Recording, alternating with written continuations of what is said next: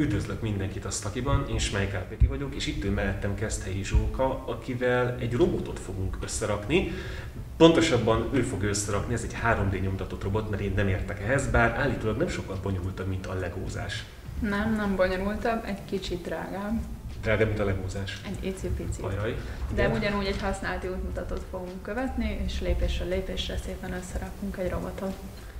Aha, és ezeket az alkatrészeket, ha jól értem, ezeket mind így nyomtattátok különböző színű műanyagokból?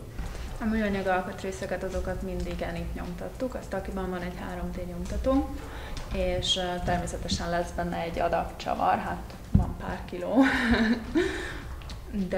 de azokat a részeket, amiket lehetett, azt így van, azt nem vettük, hanem nyomtattuk saját magunknak. Ugye itt láthatók kisebb alkatrészek egyébként, ezeket, ha jól tudom, viszonylag rövid idő alatt lehet nyomtatni, például ezt a kis drágaságot 7 perc alatt volt, vagy 7 perc volt mindössze kinyomtatni, de azért, hogyha egy masszívabb alkatrészt szeretne az ember, mint egy robotkart, az azért tovább tart. Így van, azok, amik majdnem a teljes terét kitöltötték a nyomtatónak, tehát a maximális méret, azok majdnem 2 napig nyomtatták magukat. Szerencsére nem kell ott lenni végig és nézni, elindítja az ember, és utána már magától megy, de valóban azok hosszabb ideig tartanak, és hát az össztömegük is nagyobb, tehát több anyagból készülnek. Kezdjünk is bele, miket látunk itt, mi fog ebből elkészülni? Magát a robotnak a megfogóját fogjuk meg összeszerelni most. Azok a kisebb alkatrészekből épülnek fel, meg egy nagy rakás csavarból, csavaralátétből. Ugyanúgy, mint itt ezen a roboton látszik, van egy ilyen kicsi kis karja, amivel össze tudja fogni a dolgokat. Ezt fogjuk most megépíteni.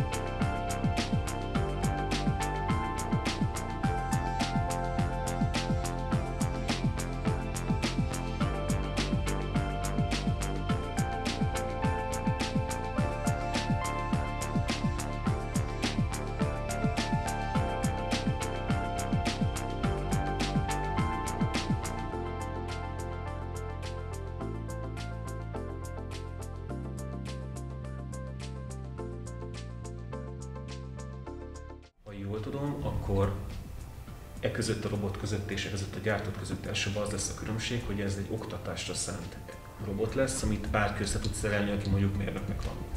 Így van, ezt eleve oktatási célokra szánták.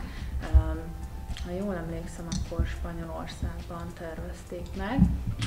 Egy 3D nyomtatókat gyártó cég ötlete volt, és az ottani oktatási minisztériummal közösen találtak ki egy olyan robotot, aminek a segítségével akár középiskola vége fele, akár pedig ugye